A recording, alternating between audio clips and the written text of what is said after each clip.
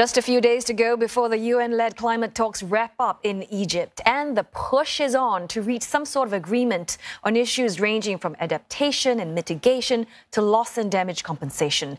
Well, CNA's Julie Yu spoke earlier with Thailand's Natural Resources and Environment Minister to get his perspective on where things stand. Thailand is very vulnerable to climate change, and we have 67 million people. Some of them are very fragile group of people. Our farmers, they are at the bottom of the Maslow triangle, basically. We have to protect them. We have to look out for them. So not just mitigation that we have to look at, but the adaptation, make sure that they can live through various events that Mother Nature throws at us, be it floods, drought, wildfire, etc. They have to be ready, and it's the government's job to look after them. Where does Thailand stand on loss and damage, and what are you realistically expecting on this front? We totally agree with loss and damage fund. Now, Thailand, despite the fact that we produce that much of the greenhouse gas, about 0.8% of the global greenhouse gas, we are ranked number 22 on the emission scale, but on the other scale, we are ranked number 9. The scale of the country that's being affected by climate change. So yes, we are in total support of loss and damage fund, but one needs to bear in mind that the developed countries at the moment have a commitment for the long-term finance of 100 billion US dollars. And until today, I don't think that has been fulfilled yet.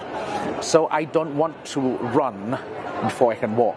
Mr. Thailand has joined a high-ambition coalition for nature and people.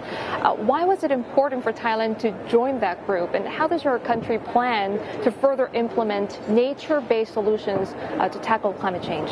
We have about 1% of the global land area, but it has been proven. I think IUCN proved it, and they proved that Thailand has about 10% of the global biodiversity. So despite the land area we have this much, but we have this much of biodiversity. So if anyone appreciates the biodiversity and the advantage of it, it's us. So that is why we joined the HAC, and that is why we cherish what we have and the abundance that we have. We use organic materials in order to help farmers grow their crops, their plants in a healthier way and healthier for the environment. We plan to increase our green areas in the country up to 55% according to our 20 years national strategy. Of that 55%, 35% will be a natural forest. 15% is the economic forest, and the remaining 5% is the urban area. So we have all sort of facilities at our hands.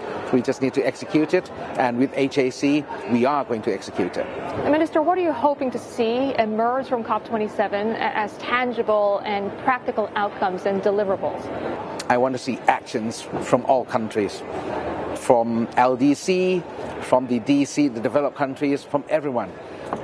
Put your action where your word is. Put the money where your promise is.